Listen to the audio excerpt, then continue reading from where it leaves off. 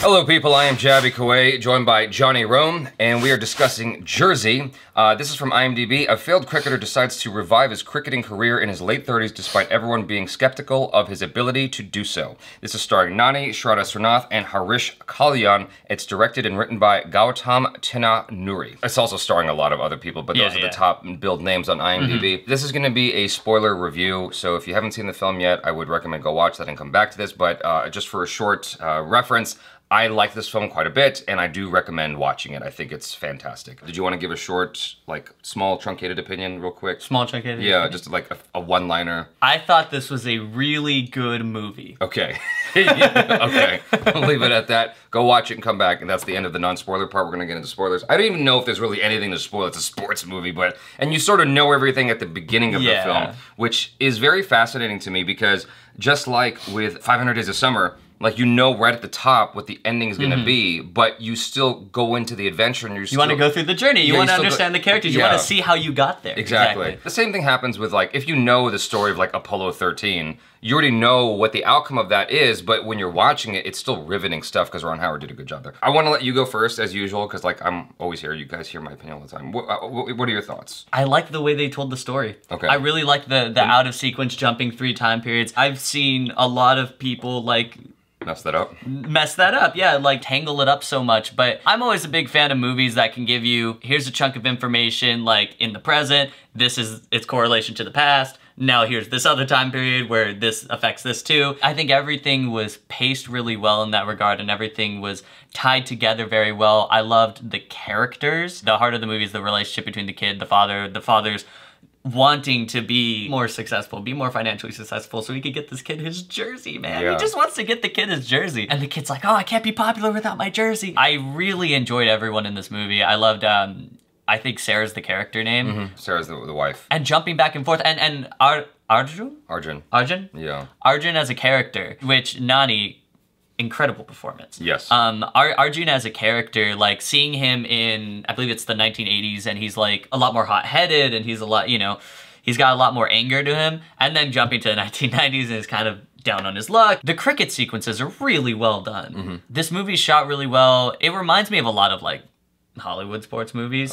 It could also just be the length of it. 2 hours is a lot more common for American cinema. But there was still enough of surprises. I didn't see what happens in the end happen in the, like, I didn't see that coming. I didn't know we're in spoilers, right? Yeah, we're in spoilers. Okay, we're in spoilers. Yeah, I didn't expect him to have some sort of illness. This to me was very much like The Wrestler, where you've got this guy, I mean, this is way more family friendly than The Wrestler is.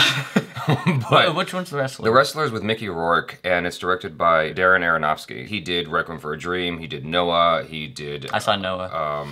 Recently he did Mother, The Fountain. Okay, yeah. He's done a lot of, he did Pi. And he also did Black Swan. And so, and just like with Black Swan or The Wrestler, they're both these kamikaze type films where this person only knows how to do this thing. That is what they are best at. And so while the driving force of the film was the relationship between Arjun and his son, and that's what was pushing him to continue this route of being, you know, in cricket and whatnot, it was still the thing that gave him life. It was still the thing that that's all he really knew. Just like in The Wrestler or Black Swan, like I'm sorry to spoil the movies, but like he dies doing what he genuinely loved. Like he pushes it off in the film going, I don't want to play cricket anymore, I don't want to be a coach or whatever. But like, he does love it. It is his heart and soul. I thought that was a very interesting way to go because as an artist or as someone in sports or whatever, I feel like we do kind of live and die on those passions. Like we would rather die doing the thing we love to do than anything else, ultimately. I think that's a philosophy that's easily relatable. It's one of those things that I take metaphorically. I want to die on my, you know, doing what I love. Yeah. But like, you mean that in a metaphorical sense, whereas the movie's showing you literally what's going on. And so I thought that was really cool. Just to let you guys know, I forgot to mention this at the top, we watched the Hindi version of this and we tried really, really hard to find the Telugu version, but it wasn't available on Amazon anymore. And the only place that this was still playing is on YouTube, and it was in Hindi. And I know that a lot of you guys who are purists would prefer us to have, I really wanted to see the Telugu version. And even halfway into watching it, I was like, oh, I wish I was watching the original version of this because I can see their acting, and I can see that the acting is really good, and I just wish that I had that 100% connection to the acting with actually hearing the actors, because I thought they were all doing a fantastic job. I mean, no discrediting the voiceover actors who did the Hindi version. By the way, they're remaking this in Hindi with Shahid Kapoor and the original writer-director. He's doing the Hindi version of this film. It's like a grudge. We just recently had a film called Arjun Reddy that was remade into Kabir Singh by the same director, right? And so I guess this is the thing that happens. First, let me say I loved this movie. I thought it was fantastic. I found it actually a little too close to home sometimes. The mom is the breadwinner, and the dad is just like, he's got this thing that he loves, and he's just trying to, you know, figure it out and make ends meet, and he's kind of, excuse the language, he's kind of a fuck up until he goes back into sports again. And the thing is, like, for me growing up, that kid is basically that's my childhood right there, is watching that unfold and seeing the fights happen and seeing how these arguments because of money, because like that's what happens when you're struggling, when you have parents that are struggling with money and whatnot, or having financial issues. You grow up seeing these arguments all the time, and that becomes normal, right? And so I felt for the kid, and I felt for the dad especially. I'm like, this is so, just because of my experiences, it felt so real. As far as Telugu films go, I think this might be my favorite one. This is definitely one of my favorite Indian films. It didn't feel like it was ever melodramatic for me.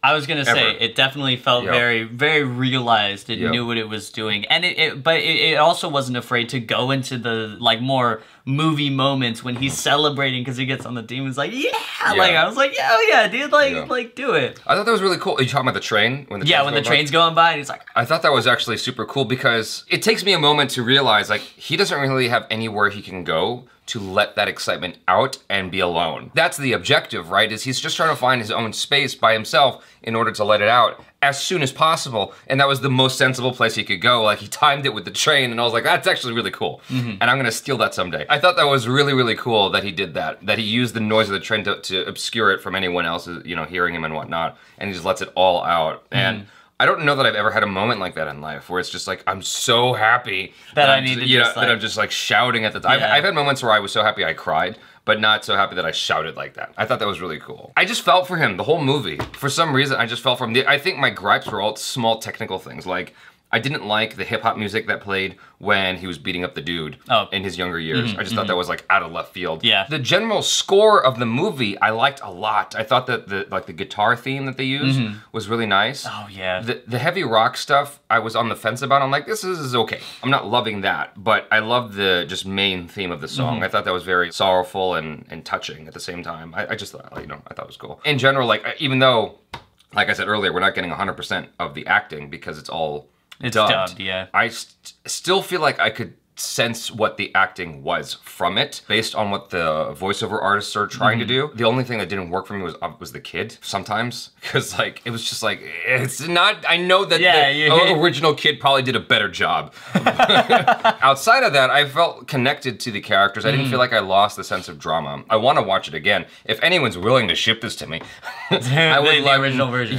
I would love to watch the original version because I need to see this movie again. I liked it a lot. And the sports stuff, even though I don't fully understand the rules of cricket, I still felt, you know, like the excitement. Yeah, it was just the way it was shot. It was the music. It was the fact that we were so behind the main character that when he's playing the game, you just can't help but like want to root him on, want to like cheer for him, you know? Which does make the ending like a little sad. I was like, oh, damn. We knew he died, but like, yeah, it kind of catches you off guard.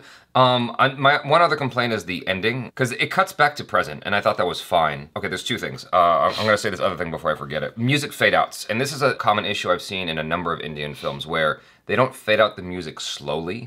It just kind of cuts abruptly, and I'm like, I mean, maybe it's just my upbringing with American films where it's like it does a slow, smooth fade out. It didn't always. Back in earlier American films, if you go back, sometimes it did just cut out. Now we have it in American films where it smoothly fades out in order to slowly transition you into the next moment. Whereas there was a number of instances here where it just like cut abruptly. And I'm like, why are you doing that? But I've seen this a lot with Indian films, so it's a very common thing. I wish that it didn't do that. I wish that it had this nice fade out, but back to the ending, likewise, it abruptly just kind of cuts to the credits, and I'm like, what? Yeah. Like, let me ease out of this a little bit longer. Like, 1917 me a little bit, you know? 1917. You know what I'm saying? You want a whole 2-hour one-shot afterwards? Exactly. Just like let it linger a little bit before you just close it out. I wish that they gave you a little bit more of that third act, the third act being the conclusion of this all, because like, where does the kid go from here? He was just there to facilitate telling the story. Yeah. Which is fine. But I just wish there was a little bit more closure on the movie, because it just felt like they were like, okay, get out, on to the next thing. I agree. I think that was like one of the things that I was like, I don't love that it was such a like abrupt ending. Like it really did just end. But you know, of course, I'm such a sucker for feel-good movies. Just the inspirational, the rooting on of someone down on their luck. I will almost always get behind that. The relationship he shares with his kid, and the kid not knowing about what's going on with him, like health-wise. Right. Like, that's a very manly thing to do, is just to like bottle it up and not tell anybody, and then suddenly you're dead. And it's like, what happened? Yeah. You know. And the kid, of course, is blaming himself. And I can completely relate to that and understand that. It's like, even though it's not his fault. I mean, Arjun made his own decisions. Oh, yeah. For better or worse, he made his own decisions about, he's a grown man. I think as a kid, you still kind of own that responsibility inadvertently when it's not your responsibility to own. Going back to what you were saying earlier, the non-linear thing was really neat. Just like 500 Days of Summer, where you're seeing that comparison and contrast of like, this is what it was when they were younger, and like how rambunctious he was, and how much she was in love with him. And then you see it later on where he's a lot sweeter and more calmed down, but like he's also kind of a fuck up, and she's like angry with him all the time. That moment when he's caught stealing the money, it was like, oh my God, like, and she's so upset. And she's like, here's my jewelry, here's this, and go sell it, blah, blah, blah. She was so real. Her anger, and even when she came back and was like, okay, you can give this up now, my father's gonna come and give us 50,000 rupees. That was very unexpected, because everything is going nice in the film, and he just had that moment where he helps out his teammate's girlfriend. He goes to talk to her and says, don't worry, just stick through it. They had a great friendship, I like their interactions. Yeah, that was really nice, right? And he talks to her, and he comforts her and says, you know, just stand by him. He needs you right now. I know that he can't see it, and maybe he can't articulate it, but you need to stand by him. And then that ends up working out. The very next scene, after he got done saying how great his wife is, she comes back and is like, yeah, you can quit. you can just give this up and come back home and do a regular job now. And he's like, this is the first time I'm angry with you, which is something I wish I could say to a girlfriend, because like, this is the first time I'm angry. Yeah, but anywho, I thought that was really cool. And the way relationships are, like, there's like fights and then things get mended. I thought that was all really neat. It felt very real, you know? Is your neck okay? Yeah, no, I was like, oh, dude, my neck feels so weird right now. It's like, the whole time. I was like, ah. But yeah, I love this film. I thought it was great. Definitely one of my favorite Indian films, and I'm very, very glad I watched it. I wish I watched it sooner, so I could have watched it in Telugu. But I will totally watch it again. I'm not just gonna watch it again if it's sent to me in Telugu Blu-ray, but I'll also watch it again when Shahid Kapoor remakes it. So I'll see the movie twice again. Yeah. You guys, thanks so much for hanging out. Check out Johnny Rome on the social media. Follow him over there. Subscribe if you haven't already. Hit that bell icon so you get notified every time we drop another video. Check out our other reactions, reviews, short films, vlogs, and interviews. I'm Jaby Koay. This is Johnny Rome. Peace out.